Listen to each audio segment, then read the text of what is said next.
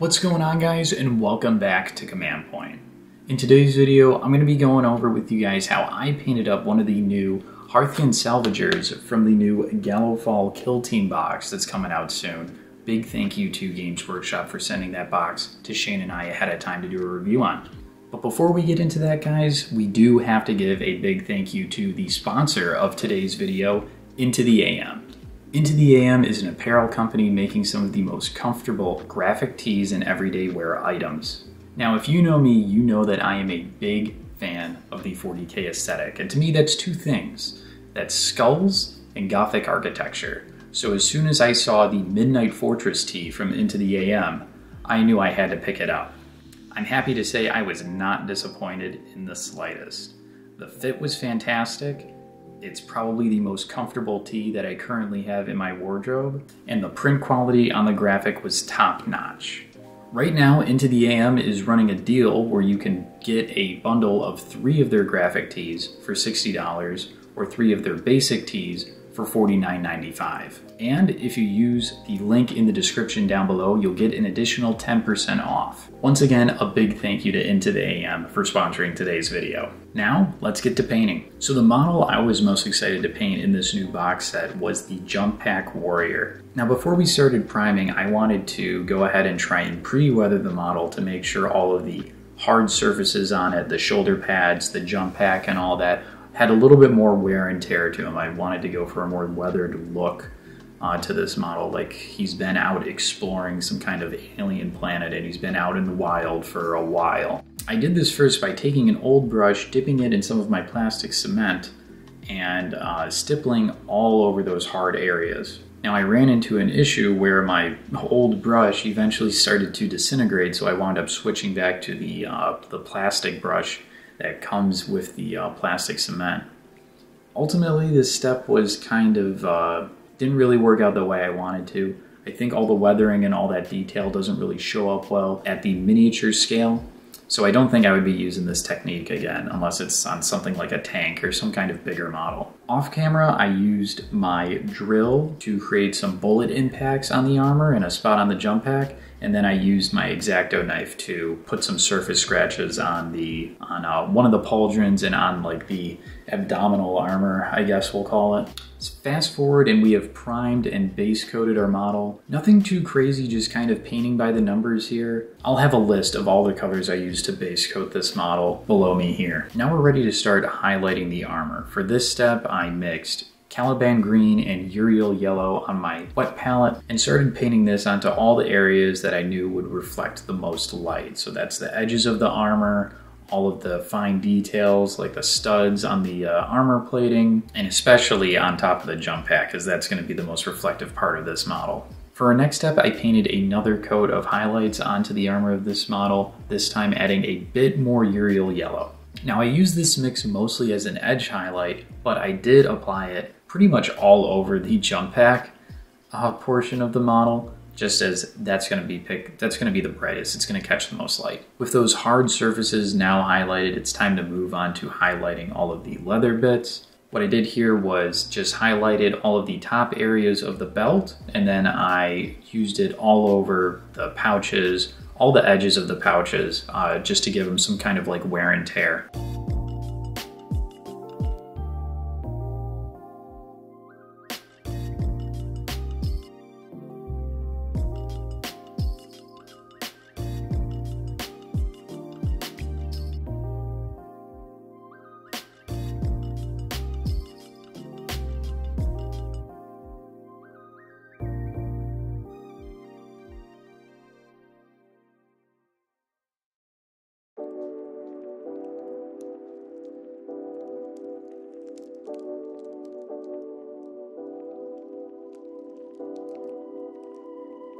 For our final highlight, I used Dawnstone on the 2 black panels on top of the jump pack there, just to make that little piece pop.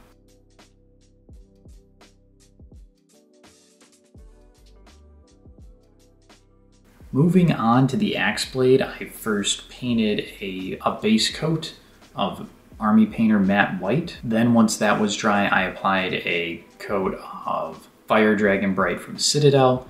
Now it's important when you're painting this step, especially on a surface like this where you want it to be very smooth, that you keep all of your brush strokes going in the same direction. Then I painted Mephiston red all around the edge of the blade, just to give it a little bit of contrast and make it look like it's cooler towards those outside edges.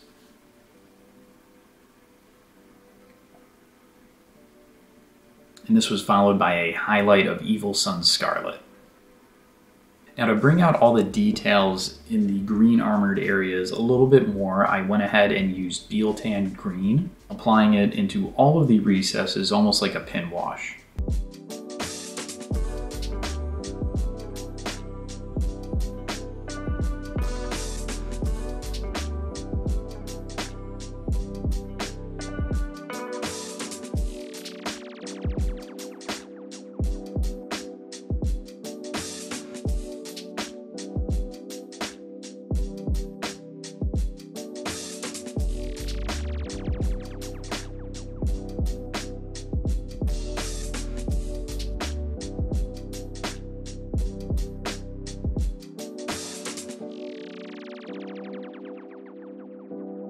Using Agrax Earthshade, I washed all of the leather areas on this model.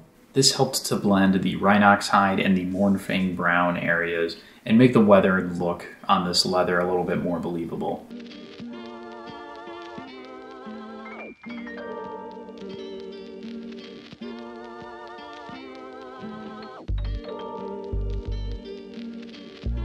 Continuing with our shading, I used Nuln Oil over all of the silver metallic bits, which I had painted using Iron Warriors from Citadel. This included the bolt pistol, the exhaust on the jump pack, the axe, and kind of like the roll cage that he has going over his head.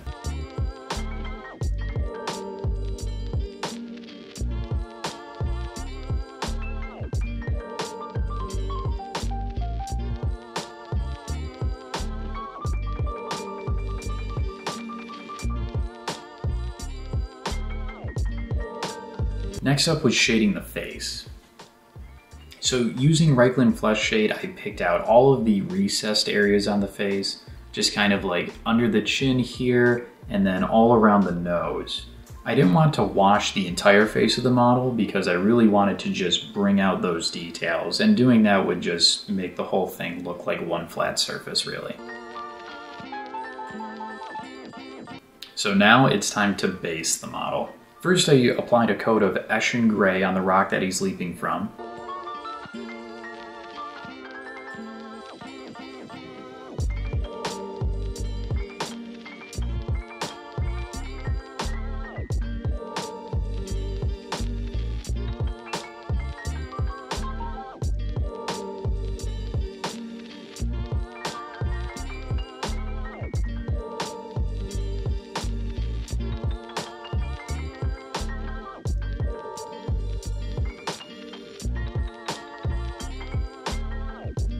And this was followed by edge highlights of Dawnstone.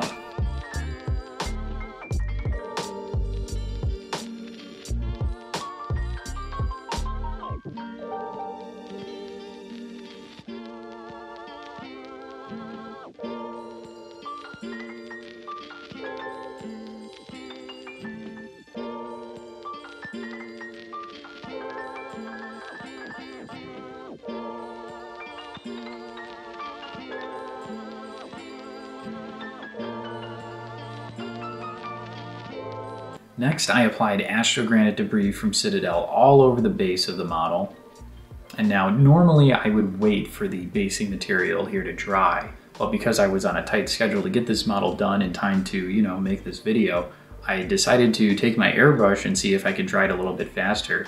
And just after a few minutes, as you can see, it dried perfectly. I was really happy with that. That's going to save me a lot of time going in the future when I'm basing my models.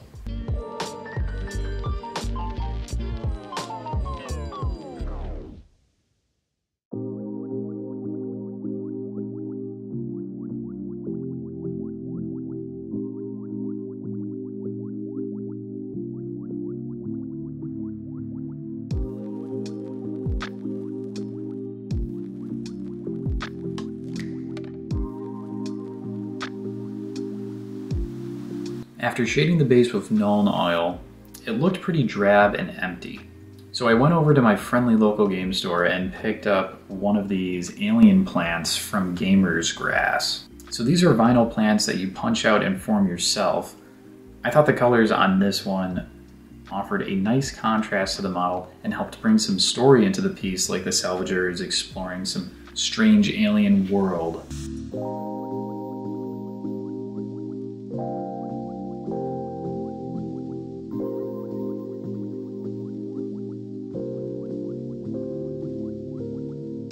And with the base done, all that was left to do was to gently remove the jump pack and glue the head into place.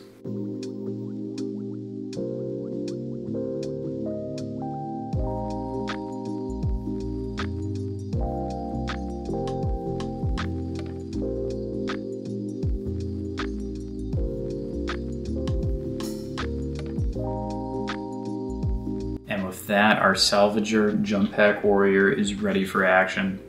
I don't know about you guys, but I am super stoked with how he came out. I think he looks awesome, but you know, let me know what you guys think in the comments down below. If you think there's anything that, you know, could have been improved on with this model, what you think of the color scheme, any sort of thing like that. I'm always open to some sort of constructive criticism, and you know, that stuff is useful not just for me, but for everybody else watching the video. Now, once again, I do want to give a huge thank you to Games Workshop for sending this box to us ahead of time for us to make some videos on and, you know, do a review of. One more thank you, actually a couple more thank yous. Once again, thank you to Into the AM for sponsoring today's video. Guys, don't forget to click that link in the description below if you want to take 10% off your next order from them. And then, of course, we do have to go ahead and thank our Patreon supporters and our YouTube channel members. Without you guys, Shane and I would not be able to continue making these videos. Thank you all for watching, and we hope to see you again in the next one.